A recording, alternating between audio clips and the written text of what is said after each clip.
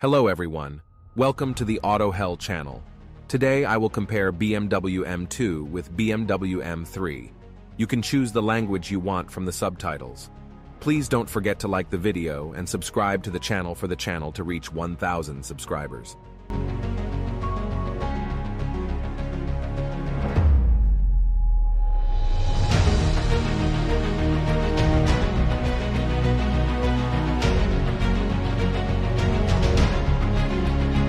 Similarities. Both cars have the same engine size, a 3.0-liter inline-six, although the M3 produces more power. Both cars have rear-wheel drive as standard, although all-wheel drive is an option for the M3. Both cars have a similar interior layout and features, including BMW's iDrive 8 infotainment system and a 12.3-inch digital gauge display. Both cars have a variety of available options and packages to customize and enhance the driving experience.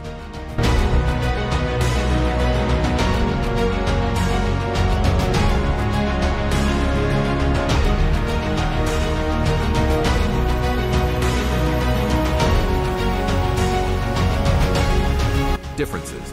The M3 produces more power than the M2, with 473 horsepower compared to the M2's 405 horsepower.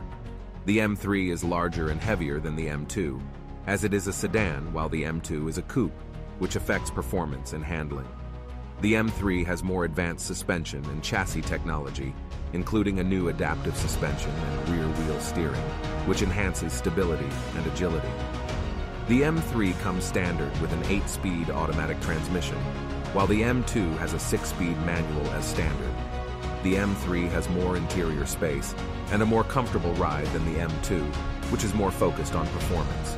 Overall, both the BMW M2 and M3 are high-performance sports cars that offer a thrilling driving experience.